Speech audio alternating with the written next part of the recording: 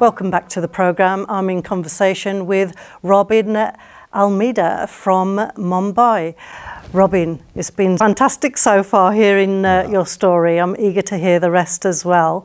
Yeah. So you had this encounter with God and you was dramatically delivered from nicotine. Tell us, how else did your life change? It was kind of a transition from a familiar world to an unfamiliar one. If you take a blind man from a familiar ambience, the blind man has already counted steps and he knows that 3 steps from to my right, I see the elevator, 4 steps to my left, I see the fridge, the television set. He has counted everything. And all of a sudden, you take that blind man from a familiar ambience to an unfamiliar one. So I was introduced to a completely new world, which was completely new to me, and I never knew what to do. So I sort of kind of asked guidance from the one who created that new world, and that's where I was dependent on my Creator. And bit by bit, step by step, God was taking me through this new life, as I call it, new life, the new world, the world full of supernatural experiences. Everything was so supernatural there. Really? Yeah. You're losing me a bit here. It's all getting super spiritual. Yes. What do you actually mean by that? A new world, a spiritual world? What supernatural world? I'm glad what do you asked me. Let me put it in Hindi. You know, we always say, "Mano to khuda hai, nahi mano to patthar hai." We can see the most divine experience where the Israelites, 3 million Israelites were brought out. Moses made them cross the Red Sea. God opened the Red Sea for them, made a path in the wilderness.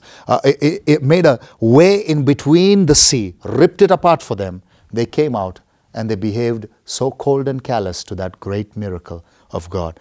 We can live every day of our life thinking that every minute, every second, every moment of our life is supernatural because I'm breathing, my heart is beating. This is supernatural. This is not natural. Stuff that wouldn't happen for other people, God does it for us. You know, somebody meets up with an accident, but God protects you. You can just feel the breeze of that truck passing by, but God saves you. You can take all of this as a coincidence. Isn't that just good luck? Isn't it just good luck? I'm glad you came up with that word, but I read a book where it says blessed. I've never read lucky are those who are in spirit, lucky are those. No, it says blessed are those who are poor in spirit, blessed are those. So I would call myself blessed. Luck is something which is unplanned and it saved you, but for me, everything is planned. My God, even before I was formed in my mother's womb, everything was pre-planned for me. So I would say, I'm blessed rather than lucky. Yeah, well, you certainly look blessed. But, you know, really, I mean, isn't everything that we see here, isn't that it, the here and now? Surely that's it, isn't it? When we pass on from here, when we die, and that's it, isn't it? Very true, very true. That's what I think 16 years ago I used to think like that. That was my thought process, but something changed along the way. And somebody who thinks like that, I respect. But yesterday I was thinking, I was just assuming, and I do that exercise every now and then.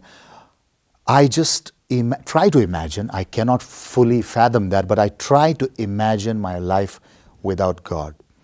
And I find myself purposeless. I find my entire life meaningless. So what actually happened is when, on March 4th, when I accepted Christ into my heart, it gave a meaning to my life. It gave a meaning. Now, everything is about Christ. Everything is about Him. Without Him, I can't think of anything. If there was a glass of water here, and as I speak, and if the water spills down, for somebody else, it might just be, oh, the glass fell down. But I would say, thank God. You know, for me, God was involved in that too. You know, so I take everything as the plan of God. And I would not like to dilute the presence of God in my life. Every step that I take, every breath that I breathe, even now, He's here with us. And even now, He's there with you. watching you, watching over you, protecting you. Otherwise, you wouldn't have been here today. The people that studied with you, your colleagues, your classmates, many of them are not in this world today. But He saved you, He protected you. This could not be a coincidence. It is the loving hand of God upon your life, my life, your life.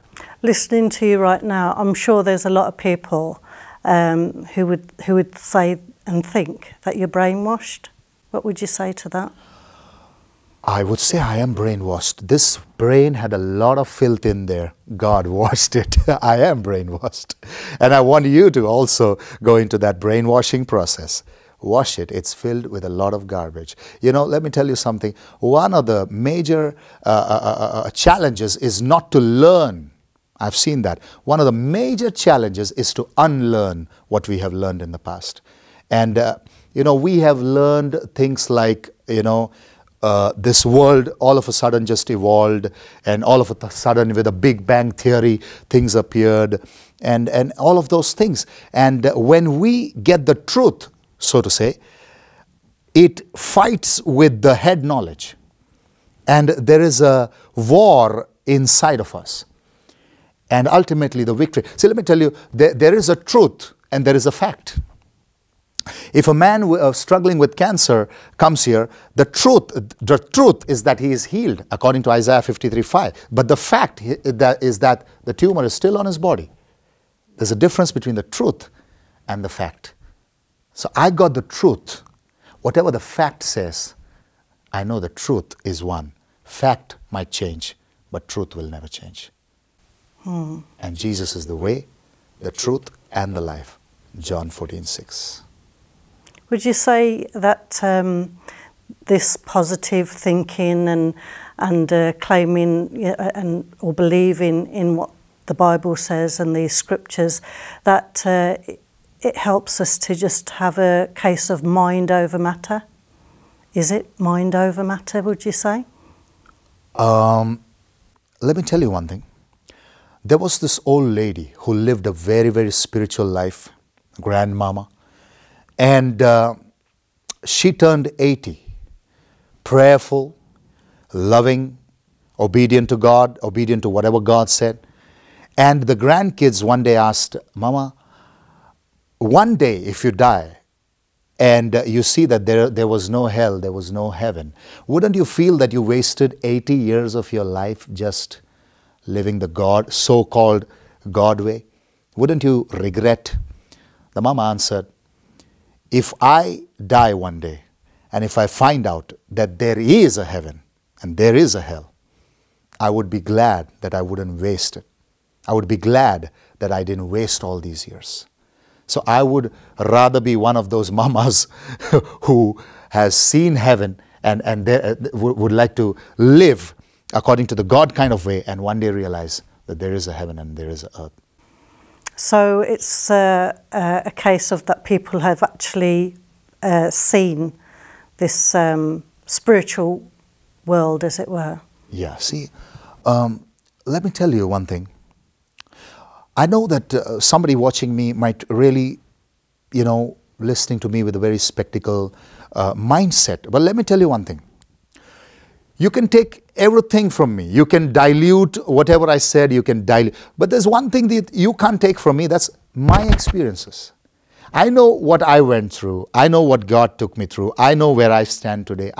My testimony, what I went through, what I'm going through, my experiences, nobody can take that away. That's what happened with Joseph. When his brothers stole and stripped him off of his coat, he said, you can take and snatch what is on the outside, but you can't snatch something that's on the inside. So the experience that I had with my God, my supreme being, my Almighty, is an inner experience which the devil cannot steal with all his ideologies, or rather worldly ideologies. It's much deeper than that. It is. Tell us of some of those experiences that you have had with God. Oh, plenty, plenty, plenty. Every time God makes me do something that I would not do.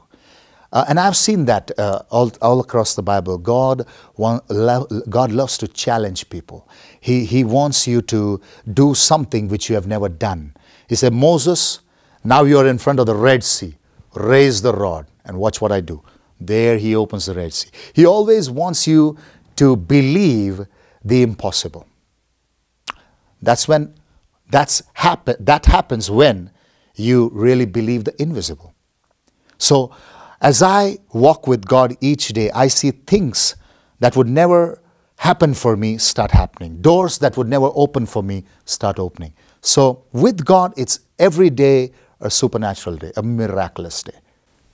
Some miracles have happened in your life. Each moment. What would you say is the biggest miracle? Oh. Well, I know you was delivered from nicotine. That's a big miracle. The biggest miracle in my life is when Christ accepted me. Not when I accepted Christ. Christ accepted me as his son. That is the biggest miracle and incomparable. I cannot even compare it with any other thing that has ever happened in my life. Christ means everything. We're going to hear more from you, Robin. So stay tuned to this channel, and we'll be right back after this break. Pastor, being a man of God, is a calling. It's not a career. So there is no retirement in this. Prayer does not change the plan of God. But we have to understand that if God has a plan for our lives, even the devil has a plan for our lives. My definition about God will not change anything about God. And your opinion about God does not matter.